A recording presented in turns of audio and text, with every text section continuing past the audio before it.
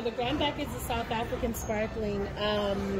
It's got very nice floral hints. The dosage is very low on it, so it's kind of like not produced the way that a lot of your big houses are produced. So when they're producing for the United States, they always add a little more dosage, but when they're producing for France or if they're producing for Asia, they have a lower dosage level. But this one is very moderate, super like floral and soft in the nose, a little bit of berry, spectacular. A great entry-level rosé as well. So if you're not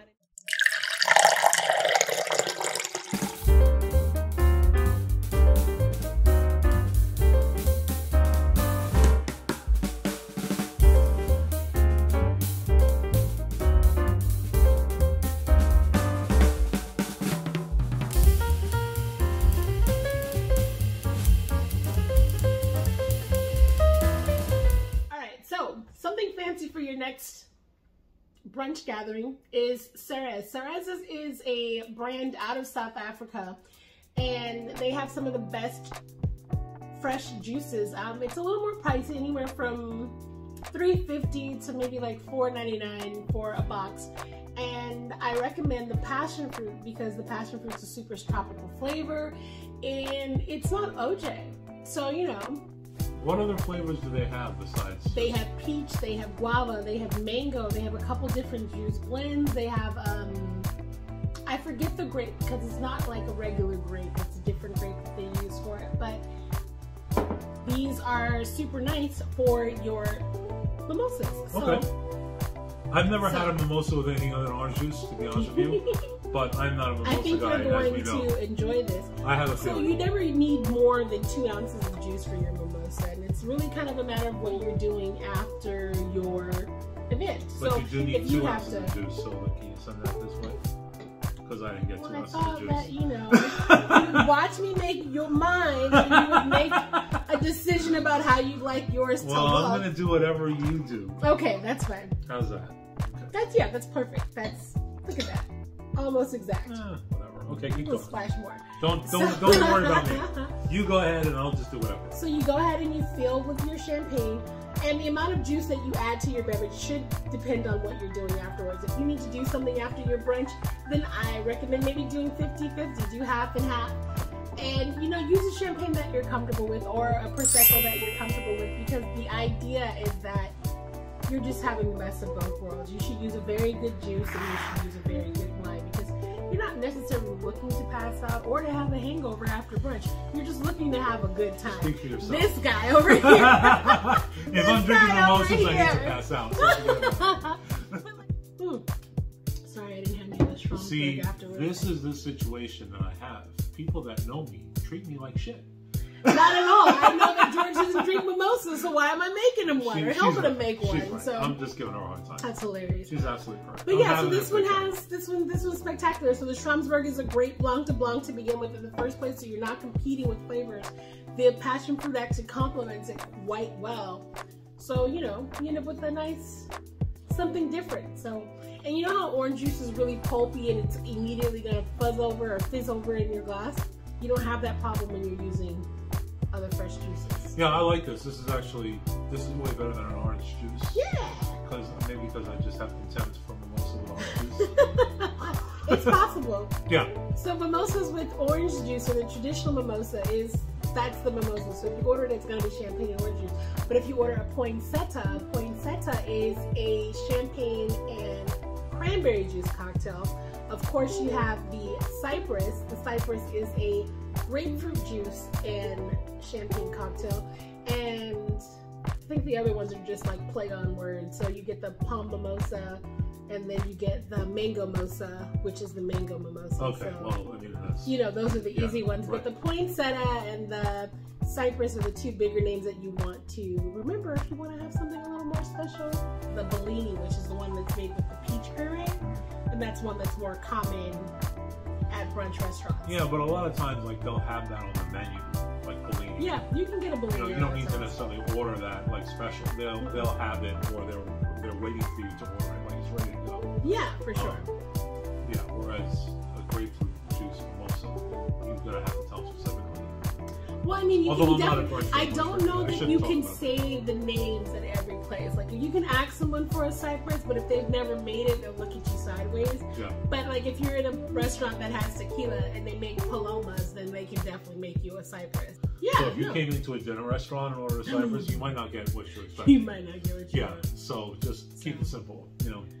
Keep it to brunch. How assume about it's me and I'm dumb, or you can just look at me and you know I'm dumb. Like, and assume that your server is not going to bring you what you ask for. Ask for a champagne and just figure the rest of your life out from there. Yeah, pro tip, I mean, you know, I'm not saying servers are not knowledgeable, but everyone has different levels of knowledge, especially about all these names. There's a lot of cocktails that are coming back in the last 10 years that maybe have been gone from the landscape. And if you use the crazy name, you might not get what you're expecting. So correct. Yeah. Correct. All right. You So we got know one your more. restaurant. Maybe don't don't go to someplace too new that has a name that's too new. If you go somewhere that has like a nice French name that means something like, Bountiful Table, yes, they might have a cypress. Yeah, this is actually tasty. I wouldn't mind drinking that at a brunch thing. And I you would still never go to smell brunch, the champagne. Yeah. You still smell the champagne, but you also smell the freshness of the juice. Okay, so do we want to try one more? Let's try one more. Okay, well, we'll do it without the champagne. No problem. Or maybe we, you know what? I'll just stop. Listen, yeah, I was going to say, that's why this glass is empty anyway. Let's keep it pretty. Honestly, I feel like if they're serving you champagne in something known as an all-purpose glass, you can do whatever you want to with it. Add whatever juice you want. This is actually a red wine glass. You could actually consider this a red wine glass. So you could actually still get great nose on this glass, but you can use it as an all-purpose glass. But I mean, the all-purpose glass I'm talking about, you guys, is a shorter glass, easily a water goblet. They're going to serve you your Pellegrino in it. So that's very true. That is very, very true. All right, so I did not have time to find us any cream de cassis, or I guess you don't want the cream one. You want the regular cassis. Yeah. But the Chambord here makes a fantastic champagne cocktail. It can be done either way, depending on what restaurant you're in. I've seen it both ways. Creme de cassis is more normal because the cassis is cheaper. It's cheaper, and it's not quite as sweet as Chambord. I think that the raspberry liqueur in the Chambord is a little bit sweeter. It's a jammier flavor on the raspberry as opposed to like a cotton candy raspberry.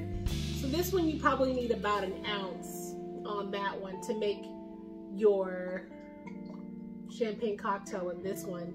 We used to make a champagne cocktail at the Morton's with the Chambord. And you'll give this one a tilt to the side when you pour your champagne, just in case the sugar decides it wants to be super active and bubble over in your glass. But if not, you get almost the same rosé color that you would get from a rosé sparkling. So yeah, you definitely do not want to do this with a rosé wine or a very sweet wine. No, so anytime you're doing mimosas, you definitely don't want to use anything too sweet, because the sugar in the champagne and the sugar in the juice they'll fight each other, and you'll just be drinking a sugary headache. And you see how the bubbles are a little bit, oh no, maybe you can't see it, I'm not sure. But the bubbles are a lot more prevalent. That's because of the sugar that we've added to it. So you can see all the bubbles coming up in the glass. Yeah, it's kind of supercharging those bubbles. Yeah. And these ones have been open a little bit too. Yeah, so they've had a chance to kind of have a little oxygen to them. They're nice. Yeah, this is too sweet for me, honestly. This is not my bag. This is definitely a brunch cocktail. Yeah, it's a brunch cocktail. That's what I would call the Chambord. Top of the Mark has one of the best brunches San Francisco's ever known. You know, it may be the case, but I'll never know it. Brunch is a very delicate meal. Like when you wake up in the morning and you're not gonna make it before the early bird special ends. Camila, you have to be prepared for lunch. Like you have to be prepared. Camila, you have to understand something. I don't do breakfast. Like I do breakfast at 3 in the morning. Should be on your brunch should be in your repertoire, because you're not a breakfast person. Because eggs are spectacular any time of day. If you've ever had a French rolled omelet with some brie, some nice chives on there, it's a special occasion, because eggs can be anything you need them to be. But that's why brunch is so amazing in America. It's like we do these fancy things with eggs, but we would never serve you an egg for dinner. But for lunch or breakfast, brunch, you've got this spectacular arrangement. I'm sorry, I don't stand online for food. I don't care what meal of the day it is. What does that have to do with anything? Okay, you listen, don't have to stand in line for brunch. Yes, you do. If you're going to Instagram influencer brunch, there are plenty of places you can go and sit down for brunch without any of that. I live now on YouTube, unfortunately, and Instagram, but no. Okay, that's right. I'm going to brunch. I'm either going to someone's house, or more likely, I'm going to a restaurant, which means I am not going at all. Because I don't wait 45 minutes for any meal of the day. Sorry. Well, I mean, all you have to do is make a reservation if you don't want to wait. Famous last words. Listen, the only brunch that I've ever waited an hour for, that I will continue to wait an hour for, is the Wicked Spoon in Las Vegas at the Cosmopolitan. At the Cosmopolitan, yes. Okay. It's a shameless plug. How many glasses of champagne did you have before you got here? It's a shameless plug, but that brunch is worth every penny you pay for it. You know, we are going to Vegas next in 2 weeks. Then you need to go to the Wicked Spoon if you can stomach the wait, and it's only a wait if you don't get there early. And there's Bacchanal at the Bacchanal is at the Bellagio. Okay. So those are two very good brunches. And at Bacchanal, they have amazing fresh seafood. They also have prime rib, and I think their champagne is better than the champagne they serve at the Cosmo. So, you know. All right. Well, that's probably 150 brunch bucks a head, is though. 125, but you're paying for the seafood count. Yeah, of course. The seafood bar actually has snow crab, Dungeness crab, and lobster. Oh, that's great. So it's like, you know, it's got the big three. So when you go in, it's like, you know, if you're an amateur and you're going to brunch and the first thing you get is like something from the salad bar, please don't go to brunch. Just stay home. Well, don't go there. Don't spend $125 on salad. Don't go to brunch if you're not going for the protein. The protein is where brunch is at. That's how you determine if it's a good brunch. Like the bone marrow at Wicked Spoon. Listen, who's making bone marrow? Who's even making bone marrow for mass consumption? No one. Yeah. But their bone marrow is nice, it's tender, they even have a little toast on there for you. Come on. Okay, well, it looks like I wasn't planning on doing a brunch episode, but it looks like I'm going to one. So there is going to be one. So we're going to go and do that. They also have wine lists at both of these two brunch places that I mentioned in Las Vegas, and you could still have your red wine. I mean, if you're going to have a prime rib omelet, there's no reason why you can't have a wait, hang on. Did you say prime rib omelet? Oh, so you don't like brunch though. So that's what I'm saying. So, you know, just Now I do. We're definitely going to do that. Oh, you'll be able to, no problem. Yeah. And I'll shoot that as much as I can. Who knows how loud it's going to be over there. But, okay, Camila, this has been enlightening to say the least. But really, folks, really and truly, you know, all this $125 brunch aside, you can enjoy sparkling wine without breaking the bank.